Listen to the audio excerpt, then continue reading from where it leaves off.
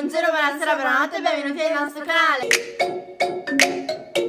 Ok, io sono Alli. E io sono Auri. E siete su ALLYEAURY Channel.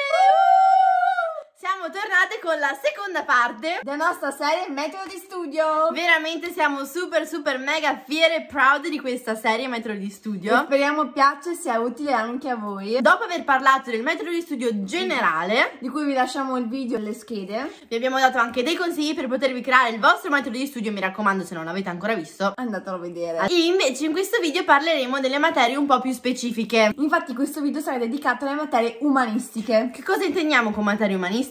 Italiano, storia, filosofia, storia dell'arte. Storia dell'arte e filosofia sono due materie che si fanno dal triennio nel nostro liceo classico. Sorelle non le fa, quindi insomma sarà un metodo di studio un po' particolare. Qui appunto di ogni metodo di studio vi diremo un po' di informazioni generali e poi bene e dettagliatamente cosa facciamo per quella materia per studiarla, per avere dei risultati direi discreti, abbastanza medio-alti. E niente, noi adesso vi lasciamo subito al video. Buona visione!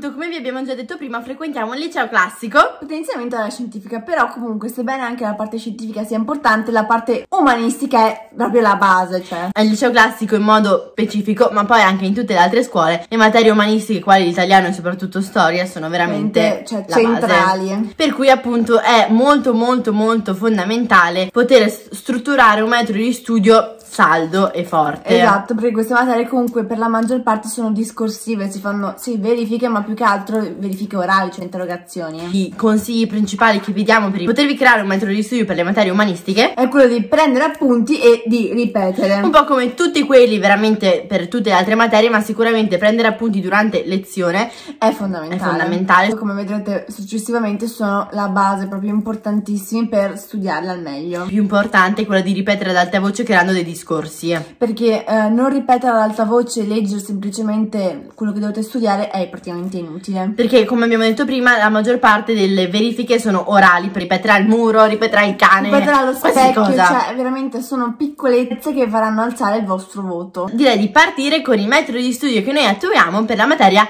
italiano. Intanto partiamo dicendovi se è cartaceo oppure digitale. E il mio diciamo è una specie di mix, perché per me è fondamentale il libro, quindi io scrivo in maniera cartacea e poi integro con l'iPad e stampo, quindi è proprio un mix di metodi. Io invece faccio appunti sull'iPad per tutte le varie sottocategorie che poi italiano presenta al liceo classico, soprattutto nel ginnasio, quindi i primi 2 anni. Ma poi vi parleremo più nello specifico anche di questo, per cui io prendo appunti durante la lezione. Per alcune sottocategorie delle materie, ad esempio antologia, integro anche con il libro. Io non stampo, ma studio direttamente dall'iPad perché mi trovo abbastanza comoda. Per me invece è essenziale stampare, proprio studiare dall'iPad non ci riesco. Per fortuna ci riesco, così anche evito di sprecare carta. Allora facciamo una suddivisione, perché io essendo al triennio e lei essendo al biennio abbiamo delle materie un po' diverse. Parto io dicendovi cosa c'è al biennio, che Auri ha ovviamente già fatto. Grazie a Dio. Epica. Che io purtroppo ho fatto assai poca a causa del mio professore. È stato un peccato. Ed è stato veramente un peccato. Il libro era tra l'altro bellissimo. Epica è un po' come letteratura, se si può dire così. Per cui è fondamentale il libro veramente per prendere appunti sul libro e studiare dal libro. Sì, Epica è ad esempio l'Iliade, l'Odissea e l'Enede. È quello che poi ho riscontrato un po' ad utilizzare lo stesso metodo quest'anno per Alessandro Manzoni, Promessi Sposi. Questo è veramente un libro vero e proprio, per cui il poter avere il testo e prendere appunti sul testo è poi questo libro era anche mio, quindi esatto, c'è anche ci sono anche tutti appunti. gli appunti. Prendo dei fogliettini, ci scrivo sopra degli appunti tipo ad esempio dei personaggi, c'ho scritto i bravi, Don Abbondio con le loro caratteristiche e li metto semplicemente nelle pagine in cui devo ricordarmi queste informazioni, in modo da non avere quindi uno schema ma utilizzare il libro per studiare delle cose like this. Io invece mi ricordo che quando facevo i Promessi Sposi facevo un riassunto di ogni singolo capitolo che facevamo e per me questo qua era fondamentale per poi studiarlo. Invece sono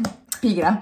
Secondo me basta scrivere e sottolineare dal libro, perché poi alla fin fine le nostre interrogazioni di Promessi Sposi sono dire la vita di Manzoni, le 3 edizioni di Promessi Sposi e poi analizzare una parte del libro. Poi invece seconda materia è antologia, che trovate sia al primo anno che al secondo anno. Il primo anno con narratologia, il secondo invece con poesia. Gli appunti della materia li prendo sull'iPad, utilizzo come colore principale il viola e lì ci sono gli appunti un po' più teorici, per cui le varie figure retoriche, che cos'è un testo, sono i miei appunti appunti di italiano, mentre per analizzare le poesie il libro è essenziale. per prepararmi all'interrogazione semplicemente studio dai miei appunti oppure studio le varie figure retoriche che ci sono nelle poesie. Se abbiamo un problema con le figure retoriche, cioè veramente non le sappiamo quelle 2 o 3 essenziali, poi similitudine. Ultima materia è grammatica. Come tutta la grammatica di qualsiasi materia linguistica va studiata prettamente dal libro. Si possono fare degli schemi riassuntivi, ad esempio io li faccio sull'iPad, vi lascio qui delle fotine. La maggior parte delle cose sono da studiare sul libro. Grammatica essenziale per le basi, ma è veramente insopportabile. Quindi via di matita evidenziatore della stabilo, matita della Tombow, che è fantastica, è infinita, cioè la mia ce l'ha da forse 2 mesi ed è infinita. Sì, sul serio. E l'evidenziatore giallo della stabilo, fondamentali per delle materie che hanno un metodo di studio sul libro. Grammatica alla fin fine serve esercizio, sul libro ci sono tantissimi esercizi oppure su internet, e questo insomma è il mio metodo di studio per italiano. Invece per me la situazione è molto diversa. Abbiamo semplicemente letteratura e il modulo di Dante, quindi ad esempio il terzo anno si fa l'inferno, il quarto anno il purgatorio, adesso sto per iniziare il paradiso, ragazzi, l'inferno nel cuore, tutti gli altri vabbè, noi abbiamo tipo 7 libri di italiano, cioè questo qua vi assicuro che è il quinto 2, quindi sarà il sesto. Per me è essenziale il libro, io a lezione porto esclusivamente il libro perché prendo proprio appunti, scrivo qua ad esempio nelle poesie con i bigliettini qua, mi trovo assolutamente meglio rispetto a che fare magari sul quaderno o sull'iPad. Poi però io a differenza dell'Elly non posso lasciare gli appunti sulle poesie e studiarmi loro perché non ci riesco, e faccio una somma, quindi un riassunto della poesia, del contenuto, delle figure retoriche, di quello che vorrebbe esprimere il poeta sul mio fantastico iPad. Quando ho finito di fare appunto gli appunti di quel singolo autore, che ne so, D'Annunzio, Pascoli, li stampo e li metto in questo fantastico quadernone.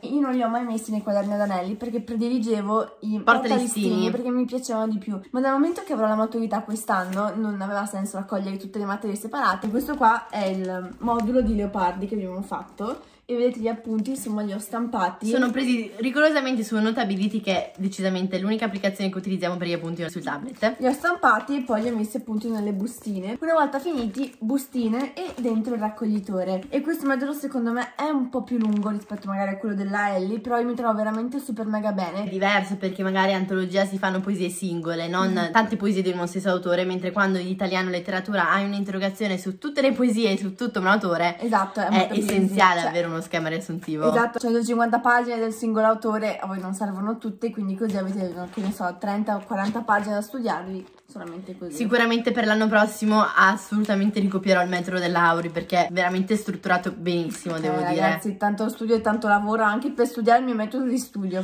Per quanto riguarda invece i temi, lì è fondamentale fare esercizio. E durante i compiti in classe io ad esempio li faccio sull'iPad, però comunque i temi sono molto importanti e bisogna strutturare le basi sin dai primi anni. Quindi imparare bene la parte teorica, quindi introduzione, conclusione, fare la conseguenza tempo, rispettare la traccia, per cui poi alla fin fine basta esercizio, avere un linguaggio forbito, costui.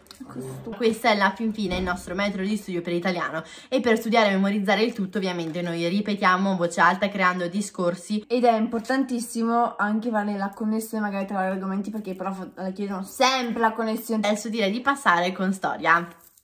Sicuramente anche storia è una materia super mega importante. Al liceo classico, ma poi in realtà in tutti i licei. È la base. Qui per fortuna abbiamo un metodo praticamente uguale sia io che l'Aury, che è il metodo che consigliamo veramente a tutti di attuare per questa materia. Ossia, noi prendiamo appunti, noi in maniera digitale, ma voi come preferite, durante la lezione, quindi proprio palese mentre la prof sta parlando, noi tiriamo giù gli appunti su Notability con la nostra pennina. E quindi è molto più veloce, poi possiamo cancellare, aggiungere foto, colori. Infatti come vedete il mio colore principale per storia, adesso ho fatto soltanto un argomento dall'inizio dell'anno che è Roma, e il colore principale è il lilla, maestro supremo della vita, mentre invece il mio varia molto d'argomento, però solitamente in storia faccio sempre il titolo rosso di questo font qui e quindi ecco li contraddistingue. Sul digitale puoi aggiungere anche foto, modificare foto, quindi anche lì è una chicca in più. Poi però non basta semplicemente quello che dice il prof, magari bastasse, anche perché magari prendendo appunti mentre la prof parla potreste potresti perderti qualcosa, o magari è anche utile poter fare degli approfondimenti. Quindi il libro fondamentale. Noi il libro però non lo portiamo a scuola perché è un lavoro che noi facciamo a casa nel pomeriggio, quando dobbiamo studiare per una verifica.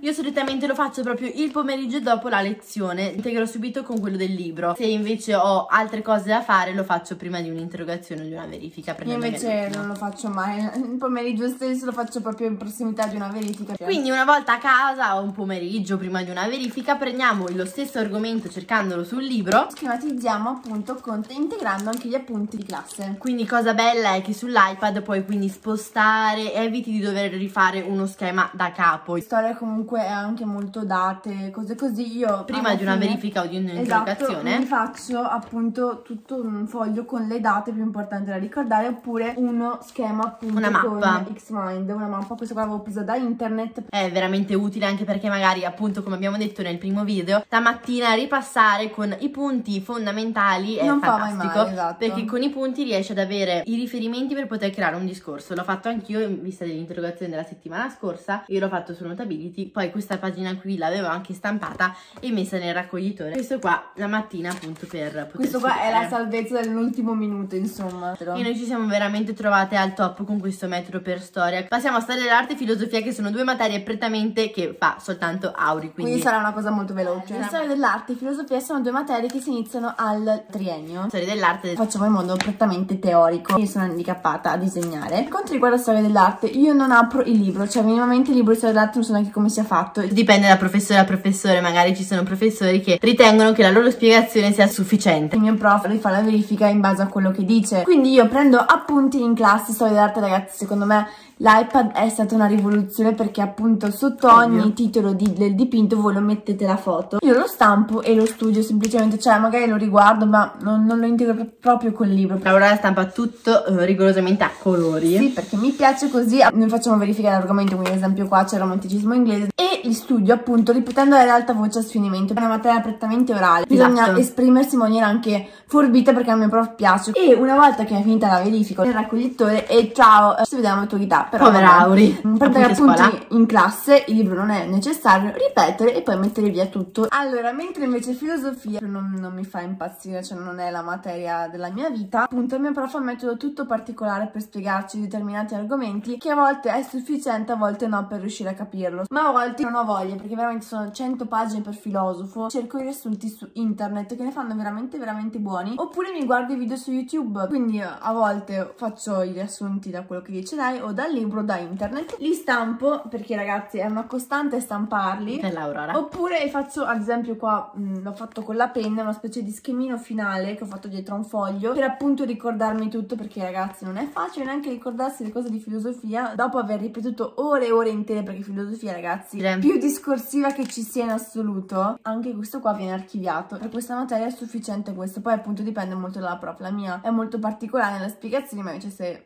la vostra spiega dal libro, ragazzi, usate solamente il libro e poi integrate da quello, ecco. E niente, il nostro video termina qui, speriamo tanto che vi sia piaciuto, ma che soprattutto vi sia stato utile. Sono state super mega dettagliate per aiutarvi al massimo, per poter affinare i vostri metodi di studio e per poter arrivare ai risultati che realmente vi meritate. Perché comunque dopo che avete studiato, prendersi un bel voto riappaga, soddisfazione personale, ecco. E nulla, noi vi diamo appuntamento ovviamente lunedì con il prossimo video dedicato al metodo di studio, perché ragazzi ci sono delle materie molto importanti per il nostro indirizzo che qua abbiamo propriamente tralasciato. Noi nel frattempo vi ricordiamo di seguirci su Instagram, dove ci chiamiamo ALLYAURY.channel, è lo stesso nome che abbiamo appunto su TikTok, e anche su Pinterest ALLYAURY Channel, tutto attaccato. Tra l'altro su Pinterest pubblichiamo anche le copertine per poter abbellire i vostri quaderni. E nulla, adesso vi lasciamo a 10 persone scelte la video precedente.